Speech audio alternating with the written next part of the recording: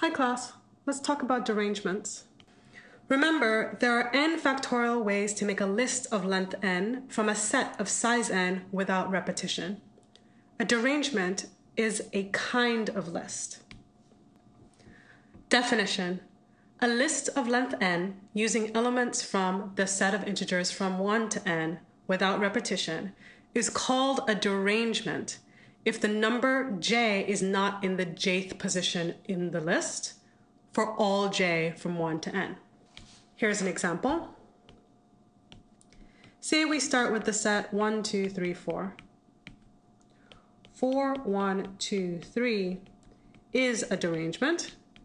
1 is not in the first position, 2 is not in the second position, etc. While 3, 2, 4, 1 is not a derangement because 2 is in position 2. Whenever we have a new kind of object in this class, the next thing that we want to do is to try and count them. So let's count derangements. This is going to be another application of the principle of inclusion-exclusion. And so, as usual, we're going to define some sets to help us figure out the thing that we're trying to find in terms of a union of those sets. So, we're going to define a set, L sub j, to be the lists of length n using elements from the set of integers from 1 to n without repetition that have j in the jth position. Given that definition, the number of derangements is going to be the total number of lists, n factorial, minus L1 union L2 all the way up to Ln. Here is going to be the collection of non-derangements. Here's the total number of lists without repetition. And we are going to evaluate using the principle of inclusion-exclusion. Let's do a specific example. Example: how many derangements of the set 1, 2, 3, 4 are there? Here, of course, n is equal to 4. So the number of derangements, as we said before, it's going to be 4 factorial minus the cardinality of L1 union up to L4. Let's explore this right-hand side.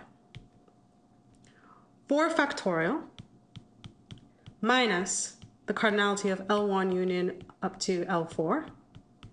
That is going to be, by the principle of inclusion-exclusion, 4 factorial minus cardinality of L1, cardinality of L2, cardinality of L3, L4. Then within that parentheses, so the minus sign is in front, we're going to have minus the cardinalities of the pairwise intersections plus the cardinality of the triplicates, and finally minus the cardinality of the intersection of all 4. So let's talk about what this might be. Okay. How many lists of length 4 have 1 in the first position? So these are going to look like lists that look like 1, comma, something. Okay. Well, there are 3 positions one can use and 3 other choices if you're not going to have repetition. So this is going to be 3 factorial. Same thing for the lists where 2 is in the second position, 3 is in the third position, and 4 is in the fourth position. All right.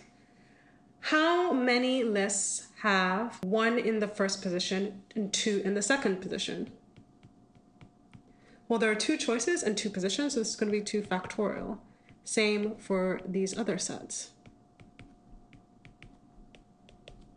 And how many are there? Well, 4 choose 2. How many sets have 1 in the first position, 2 in the second position, and 3 in the third position?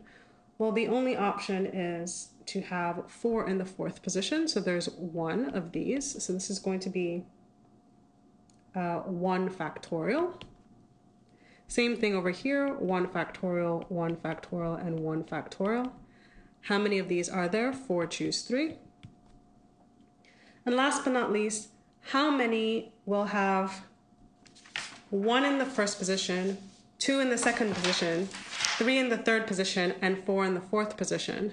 There's only one choice. I'm going to follow the pattern and write that 1 as 0 factorial. How many of these kinds of sets are there? There's going to be 4, choose 4. All right. Now I've done this on purpose to make our final answer have a beautiful form. So this is going to be 4 factorial, which is the same as 4 choose 0 times 4 factorial, because 4 choose 0 is 1, minus 4 choose 1 times 4 minus 1 factorial, plus 4 choose 2 times 2 factorial, which is 4 minus 2 factorial, minus 4 choose 3 times 4 minus 3, which is 1 factorial, plus 4 choose 4 times 0 factorial, which is 4 minus 4 factorial. This is going to be 24 minus 4 by 6 plus 6 by 2 minus 4 by 1 plus 1 by 1. Altogether, we have 9. And here they are. Here's the general form.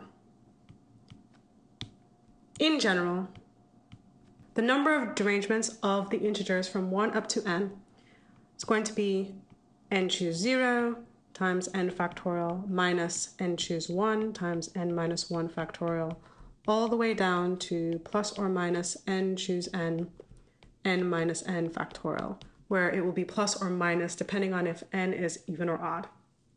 Putting this in sum notation, this is going to be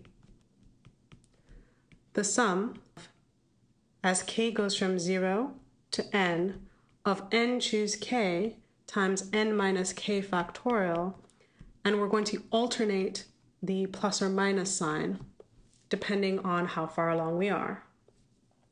Now I'm going to actually write out the formula for n choose k, because some things are going to cancel. N minus k factorial and n minus k factorial cancel, and then I'm going to rearrange this, pulling the n factorial out front and placing the negative 1 to the k on top of the fraction. So it's going to be n factorial times the sum as k goes from 0 to n of negative 1 to the k over k factorial. There we have it. We have a general formula to count derangements. Have fun with it.